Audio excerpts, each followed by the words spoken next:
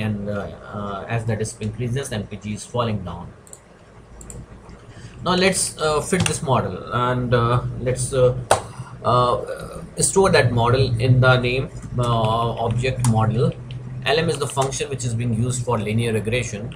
MPG is the response variable, and disk is the predictor variable, and this is still I which you want to write. This is the syntax, and data is the data df, which is here, which we have stored this whole data in the df object. If you do like that, model has been fitted right now. So what we have done is, we have seen here MPG is falling down as the disk is increasing, and what we are intending to do here is we want to fit some line which is trying to predict the MPG on the basis of disk. So let's see how this model has been fit. See, like if we write as AB line,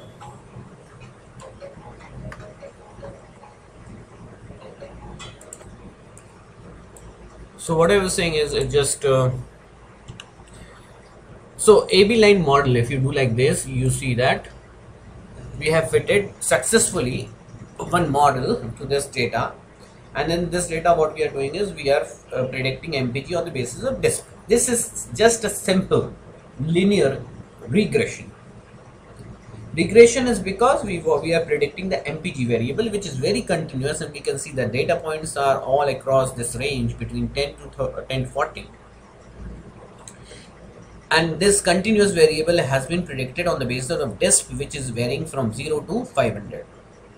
We could have seen that initially that the pattern is something falling downside as the disk, and we are trying to fit a simple linear regression model, and we have fitted this. We can see that this line is going in the middle, which is saying like finding the best fit on the basis of the mean value at each point. Like say in this disk value we have two data points like this and this, right? So it will take the mean value or something like that, and it will just go take this value. At this point what it is doing is it is taking all these three values and finding the middle value, some mean point. At this value again it is trying to find some middle value. Like all these values it is trying to fit a line, right? A line which is trying to explain the maximum of these kind of variations. Of course this line cannot go through all the points, because if it is going through all the points, then that will not be a straight line. So we have to fit a straight line. So it's not possible for a line to go through all the points. A line might have gone through 2 or 3 points or 4 points, but cannot go through all the points because so much of variation is there across this line. So it is trying to fit a best line based on the optimization of this model, so that what it is trying to minimize, that's the thing which we should know. See, at this point we have actual value as this or this, but the predicted value is this. So error is this and this, right? At this point what we have, only one data point. Actual value is this, predicted value is this. So there is of course some error in prediction. What we want to do is we want to minimize these errors, and this line is actually minimizing the errors. If we would have fitted this line instead of here, we would have fitted line here, then the errors would have been increased. Instead of this line we would have gone through here, again the errors might have increased. So there are so many of options available, but this is the best fit which the model has tried to optimize on the basis of the errors, tries to minimizing the errors. So what it is doing is it takes the error at each data point like this. These are errors. These are positive errors because actual minus predicted. These are negative errors like actual minus predicted, because the predicted is large. So this is negative errors, this is positive errors. So if we just add all these errors, then that is positive errors and negative errors will be cancelled. But no, negative errors is also an error. So if it is being added to the positive error, that should not be decreasing the total error. Instead, that should be increasing, because anyhow positive or negative, both are errors.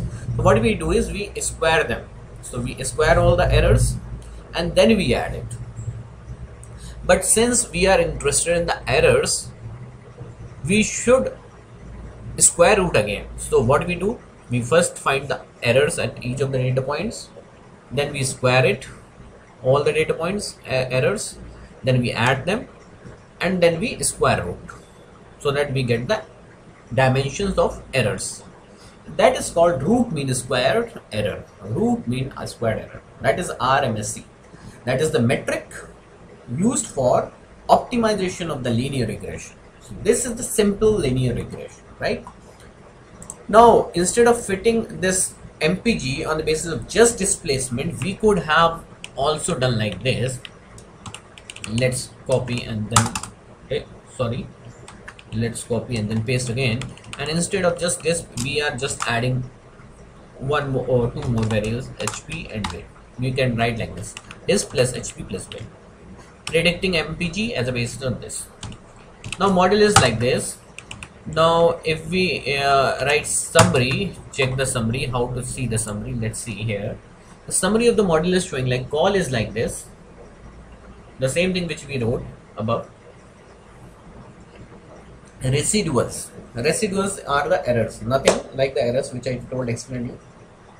Minimum error is negative, minus, I told these are negative errors, and positive errors are 0.5, 0.8. Coefficients are like intercept. Intercept is what? This is the intercept. If you see the plot, this is called intercept. Intercept around 28 or something like that. All right. Y-intercept. Just a moment. Yeah, so this is the intercept, not for this plot, because this plot was for only for disk. This intercept is for MPG as a function of disk and HP and weight. So this is in four-dimensional. This is in four-dimensional space, right? Initially, it was only one-dimensional, like a disk is MPG is as a function of disk. Now it is as a function of three variables. So there are total four variables. One variable is MPG, and other the three variables which are the predictor variables. But this is the intercept. Similar to this one-dimensional case, this is the intercept for the one-dimensional case, and this is the intercept in the four-dimensional space. What it is like standard error. It is telling that what is the errors in this estimate, because see, instead of just fitting this line, we could have fitted a little above, a little lower. That would have also given me some kind of explanation of the variance. So there are different estimates, like intercept could be like this much, or could be like this much, depending on the lines fitted, right? So we have some kind of variation in the estimates also. So this is the variation, standard error. And then what we try to do is we find the mean value of the estimate, and then try to see how far this estimate is going from the mean value. If it is going too far from the mean value, then it is a signal. It is. So how we calculate this t value, I will explain you. Say, consider the estimate for the disk. It is minus 0.00937. Had this estimate be 0, exactly 0, then the coefficient for the displacement will be 0, right? What we try to see is if the coefficient, these estimates are far away from 0 or not. So what we do is we subtract from 0, like 37 minus 0 divided by this standard error will be giving this t value. So if these estimates are far away from the 0 value, then that means it is significant variable. So like this, it is almost 0. What we try to do is divide by this minus 0 divided by standard error, that gives t value, and t value is very small. So these are called p values. P values should be very small. So p values are calculated on base of t value. The t value is very high, that means the estimates are very far away from 0, much deviated from 0, and that should be the case, because as we want some estimates which are not exactly 0 but different from 0, because if the estimates are 0, that means the coefficients of that variables are 0, and if they are 0, then that means the model is not using them as a predictor variable. So instead of getting this exact values of estimates, we try to find the p value based on the t value, and t value is found from these estimates and the standard errors. So we take this estimate, subtract it from 0, divided by this standard error, we get the t value, and the t value is very large, your p value will be very less. So this is the whole process. Instead of this is the statistics behind this, but what we can exactly see, instead of these are the coefficients we can see, and we can see the p values. If the p values are very small, that means this variable is significant. So intercept is very significant, it is shown by a star also, that is very significant. Then this variable is also significant, then this variable is also significant. This is the highest significant variable, then this is the second most, and this is the third most, and this is not significant at all because the p value is almost 1, right? It is 0.92. So this is not a significant variable. Why it is not a significant variable? Because it might be of various reasons, because this may be correlated with one of these variables, or it could be that there is no relationship between the MPG and DISP, which can be explained by the linear relation. So this is the explanation for all these variables, their estimates, their standard errors, and t value, and the t value should be high and the p value should be small. These stars show the significance of the variables.